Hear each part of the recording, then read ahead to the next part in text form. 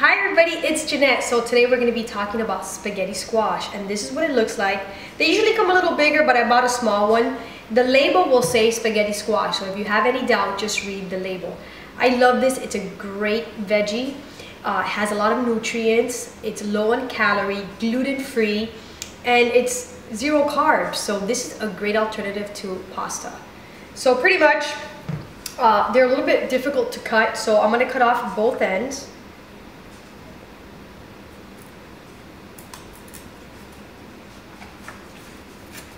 And like I say, usually the hubby does this for me because it's hard.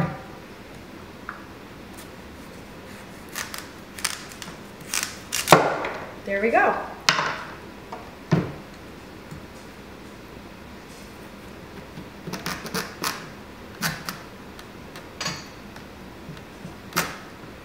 Not my best skill. I'm a little short, so I'm sure the professional chefs are killing my style, but I got it done.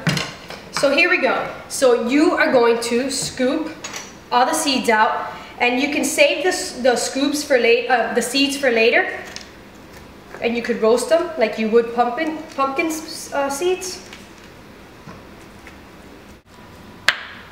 So we scooped all the seeds out. We're going to place it face down. I have a baking dish with some parchment paper. This is kind of small, so I'm only going to leave it there for 30 minutes. I set the oven at 375 degrees. If you have a bigger one, then you can go up to 45 minutes. You can always check to see if it's ready. Alright, so after being in the oven 30 minutes, I let them cool off a little bit. They're still a little bit hot. This is what it's going to look like. And literally, you just get your fork, and there is your spaghetti squash. So here, now you've got your spaghetti squash, and now it's up to you to use whatever recipe that you would like. Simplest thing, you get some organic marinara sauce, put it on top of it, and you're done. And now here you have a delicious spaghetti squash that's good for you.